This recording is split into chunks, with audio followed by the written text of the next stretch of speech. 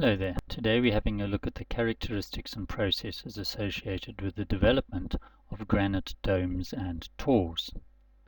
I will frequently refer to domes as bornhardts because there is some confusion about the term dome. Geologists use it to mean batholith very often. Right, just to revise some of the igneous features that we did in grade 10, and today we are looking at laccoliths, lopoliths, and batholiths, and what happens to them when the surface erodes. We should just note that the laccolith is responsible for doming. It gets inserted into sedimentary rock layers and pushes them up like that, and then lopoliths can cause sedimentary rock layers to be basined. Now we looked at that with the Michalisberg, with the Bushveld Igneous complex, and also of course batholiths as they move up can cause strata to tilt, but go back to the previous exercise to have a look at that. Right, well, what are the processes?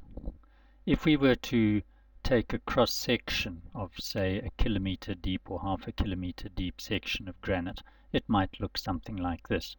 Here you've got a deeply weathered layer of material. This is weathered rock, and it can be very deep. There are places in Nigeria where this is 300 or 400 meters deep, but in other times it can be shallow.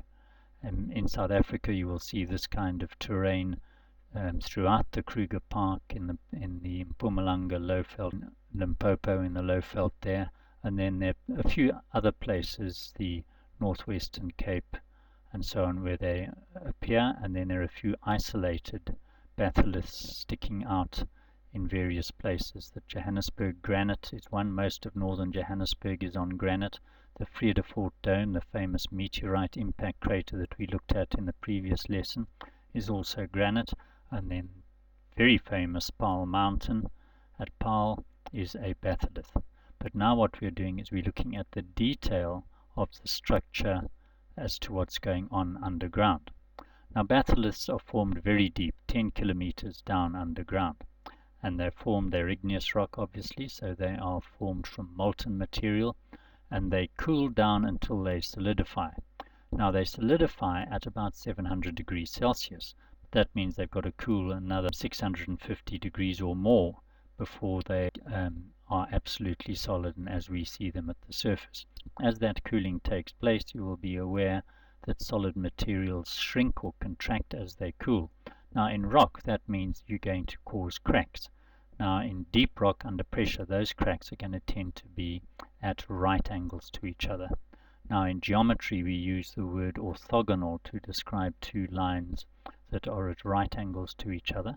So these cracks, which are also referred to as joints, different from faults. Faults is a crack where there is movement, but this is simply a crack that develops as a result of particularly contraction as the rock cools, and you're going to get orthogonal or right angle joints. Now you can imagine a huge body of rock cooling down in a plate tectonic environment. It's not sitting absolutely still. It's going to be moving around a little bit. There will be uneven pressure, and that means that the joint pattern is going to vary enormously. From a joint frequency is the term we use, where the joints are very close together, and then a lower joint frequency where the joints are far apart. Now what happens within these compartments is that the rock is going to weather at different rates. If you've got rain falling on the soil above, moisture is going to penetrate, and it's going to penetrate into the joints. So where there are joints, you are going to get deeper weathering than where there are no joints. So where the joints are very far apart, the weathering will be shallower. Where the joints are very close together, the weathering will be deeper. So we refer to these as deep weathering processes. And because of the joint frequency, we can get some very unusual shapes forming underneath this overlying deep weathered soil layer. And we'll show you some pictures of those later on. So, orthogonal joints. Now, this boundary between the weathered layer and the unweathered rock can be very marked. So here is the yellow, typically yellow granite soil, and a very sharp boundary between that and the granite underneath. And this is called a weathering front. And this means that when you get erosion happening, so if there's isostatic adjustment upwards, or the climate becomes wetter and erosion increases, then this weathered material here can be stripped off very rapidly, and then it encounters this unweathered material, and you get these shapes being exposed at the surface. So the shapes that we see in granite at the surface have generally been formed under the soil.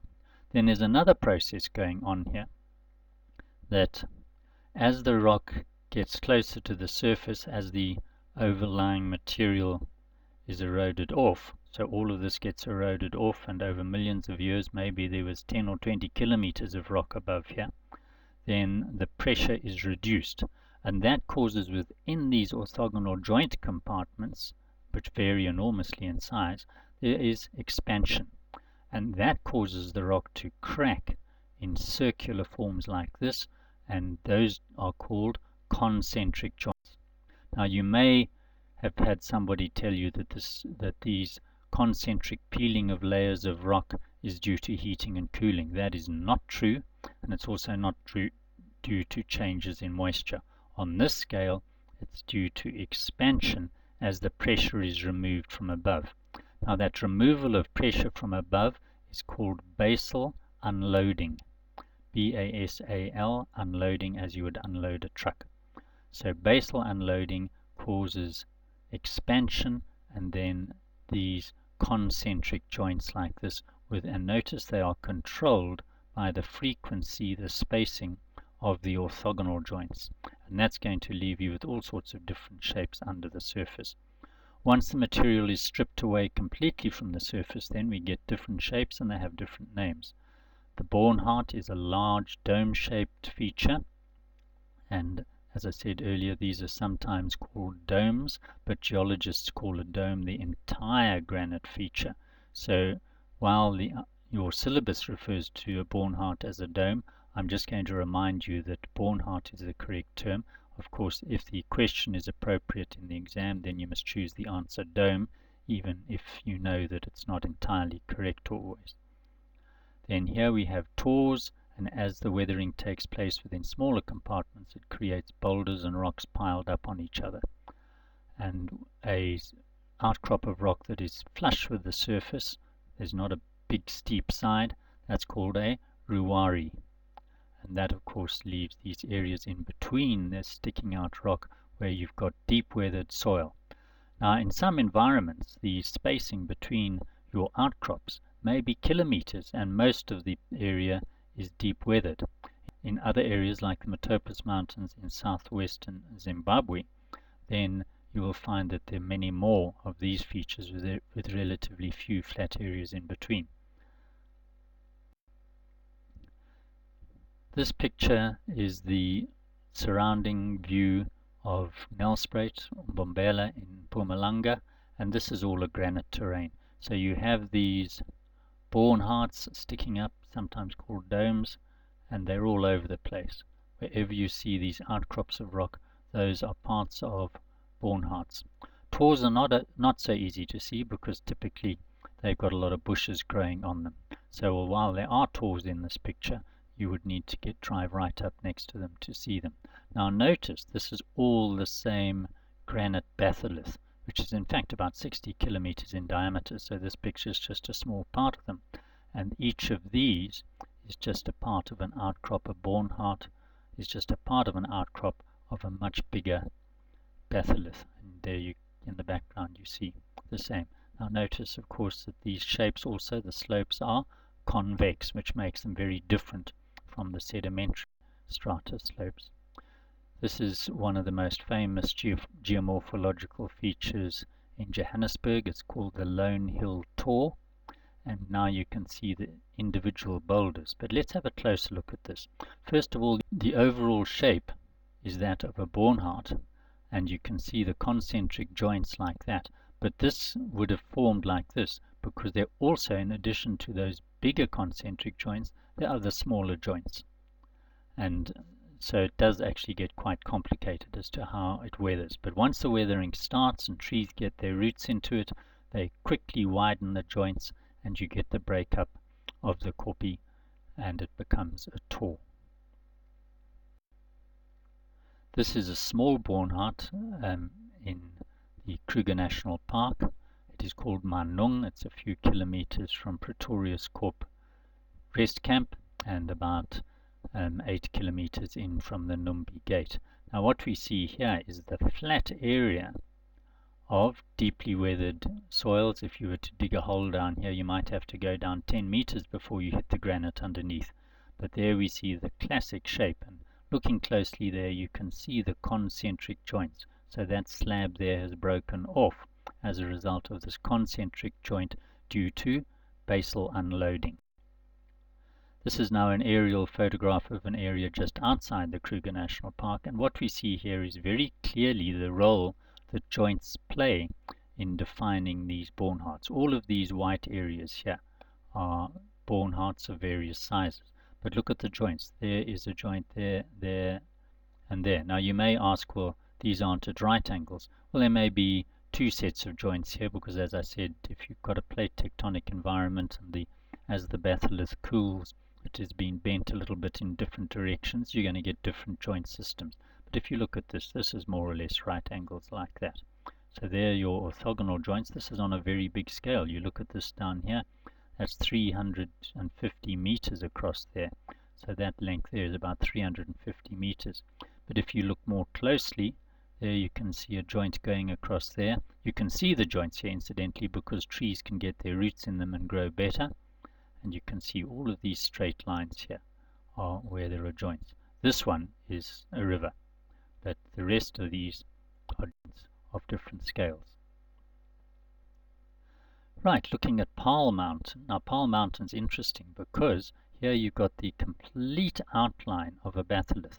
Now batholiths are normally much bigger than this, but this north-south is about 8 kilometers. As I said earlier, the Nelspruit granite, the Johannesburg granite are about 60 kilometers in diameter. The Vredefort dome is about 30 kilometers. But here you have a whole batholith that has been intruded, and on top of it there we see the typical white granite outcrop, and again you can see the joint control here. Look at that line across there, the shape of the dam. Also you can see those right angle joints. There's clearly joints in this direction which the rivers have exploited, so the river valleys are going along the joints. There's a river valley, there's a river valley. So your joints are parallel and they're right angle ones going across it. If we look at that on the 1 in 50,000 map, we can clearly see that there is a convex shape here.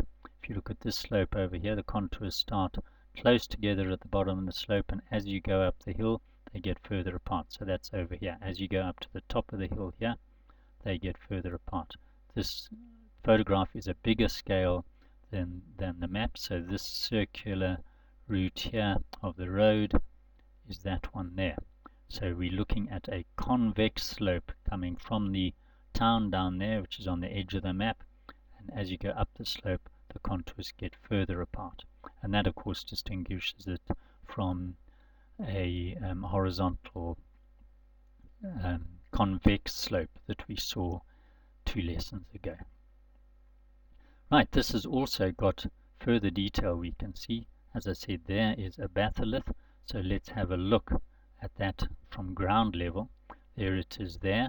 Now this photograph is taken from about here, looking in that direction. So that little lump there is that one. The big one is that, and then this one here is this. Now this is almost a ruwari. It hardly has a slope at all. You'll easily be able to walk up onto that, whereas this is definitely a bornhardt. And here again we can see the peeling of the concentric layers, slabs of rock coming off due to basal unloading. Then not quite so clear on the photograph, there are a number of other little outcrops of granite. Right, well that is the basic geology and geomorphology of massive igneous rocks. Do the assessment and enjoy.